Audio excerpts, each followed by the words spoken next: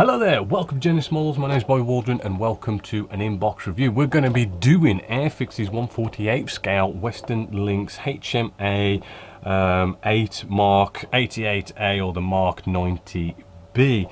Right, this kit was new tooled in 2000, I think it was 12. It's about 8 years old. Right, this has been reboxed this year. Right, we've got the nice navy version. I did do the army version a couple of years back, so there's a link in the description if you want to go check that out. It's a nice full step by step on it. Right, but we're just going to touch on this a little bit because this is more of a rebox and I've already sort of done a full inbox review of it already. The price, which we'll get round to later, the price is £50.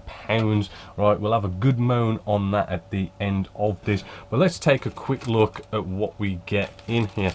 If we just zoom you in, right, the surface detail, just to sort of recap on all of this, absolutely it is actually really good surface detail, I've got to admit. Really nice, lots of tiny little raised rivets, really brings out the detail very nicely. All sorts of recessed panel lines. Yes, I mean typical Airfix, they're a little bit out of scale, they're a little bit bigger than you would expect.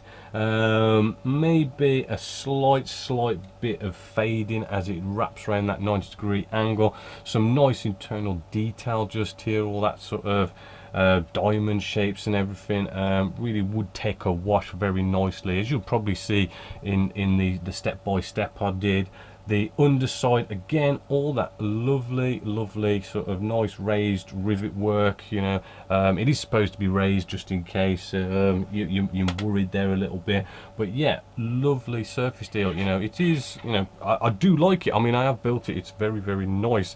On the inside, right, we do have an ejector pin mark or two, right, which don't seem too hard to get rid of if need be. Right, there is a lot of internal detail that goes inside here to sort of cover those kind of things up as well. As we move along, again, just more sort of detail. We've got some more internal detail here. Again, we've got some more raised rivets just showing everything off just there, sort of like the tail section of this as well, looking pretty cool. Yes, we do have, I do believe with this one, the instrument display panel's all blanked out and we end up having, I do believe there's decals. I'll have to check the decals in a bit, but I do believe they are decals. Flash is not too bad actually. I mean, just sort of looking at it, just your standard kind of mold lines, right? Ooh.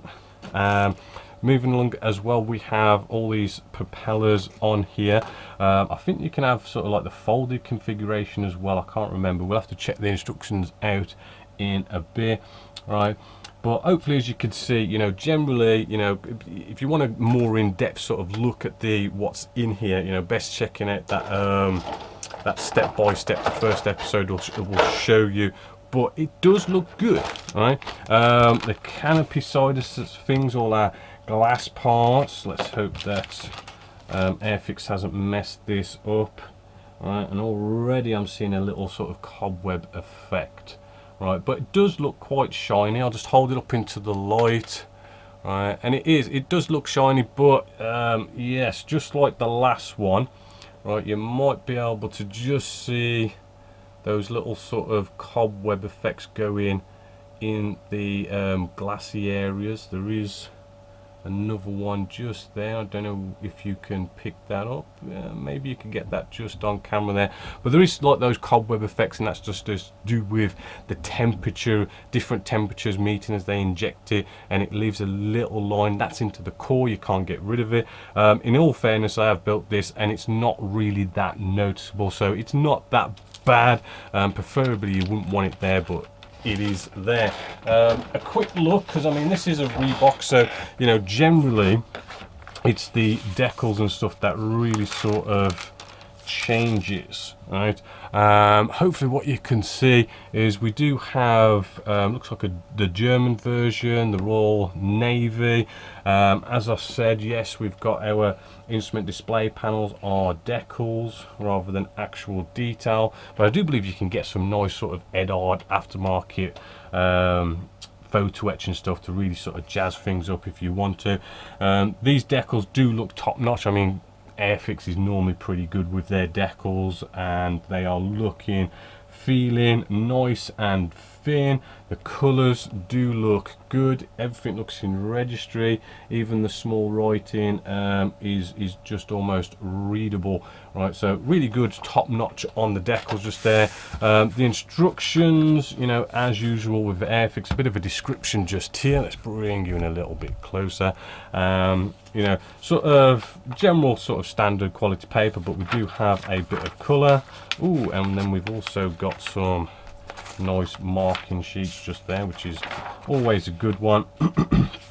I'm going to quickly just run through this. It does look like, oh, that's quite nice. We have different sort of versions here, so how you sort of gear it out with different weapons, air sea rescue, counter piracy, and anti-surface warfare. All right, that's quite a nice one. That was a bit different to the one I had. It's mainly the big difference really is just being navy, but yes, we bring all the cockpit together, which I do believe, you know, you could spend quite a bit of time messing about with the cockpit, getting all this together. There's different sort of seating patterns and stuff that you can have with this, and it does, it's one of these, it's a helicopter, you know. You take a nice, really you probably take more time with a helicopter really than you would with an aircraft, because there's so much more open doors, there's all the sort of cargo compartments and everything, so you could really take a lot of time. And I did remember taking a lot of time with you know, the cargo compartment and the cockpit area and everything, and it really does make a difference to be able to see in there, have the doors open and all that cool stuff.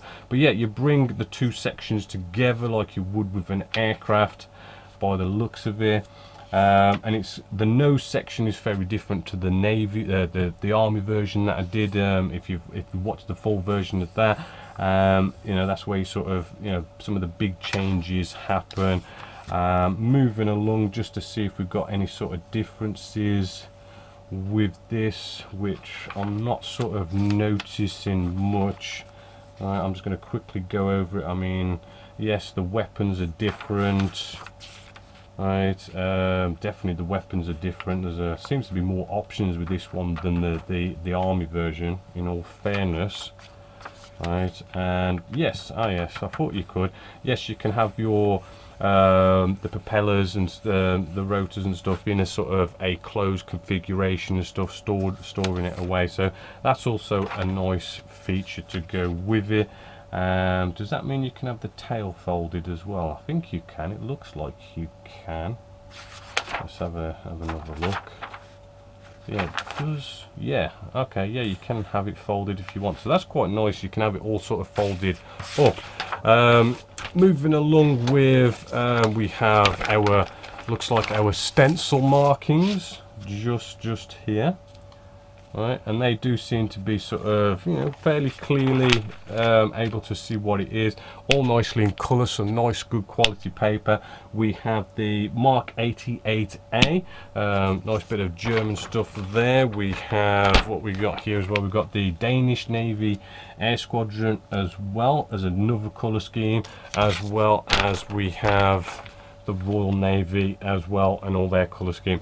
Nice couple of options there, which is rather cool. Let's throw this out the way.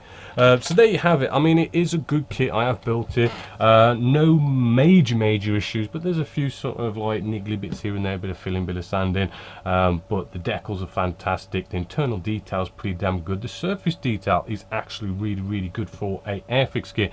Now, other than that, you know, the price, right? You know, this is the one thing that's starting to niggle me a little bit when it comes to Airfix. Airfix, I have noticed, because I run my own store, has really over the past couple of years been putting those prices up and up and up. And now this kit's £50, right? It's a good kit. I remember when I first brought it back in 2014 or something, 8 years ago, right? The kit was about £35, and now it's £50, right? It's getting a little bit crazy. It's kind of getting to the point where it's not kind of worth it, right?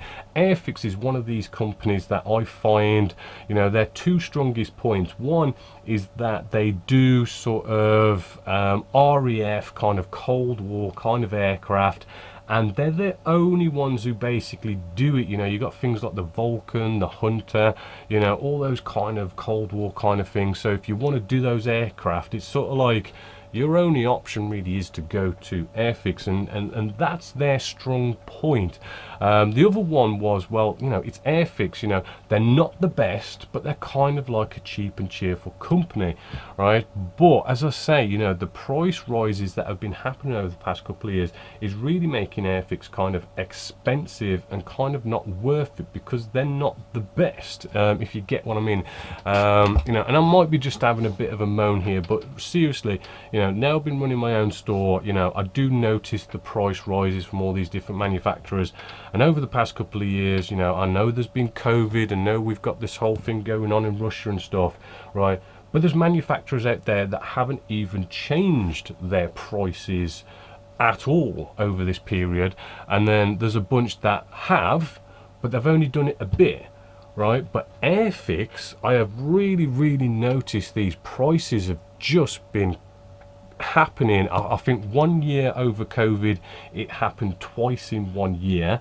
It's been happening every single year. There have been big price rises. I think I remember the Vulcan a couple of years ago was like £50 and then just jumped all of a sudden to £55, right? And as I say, this kit used to be about £35 going back 8 years, and now it's like £50, right?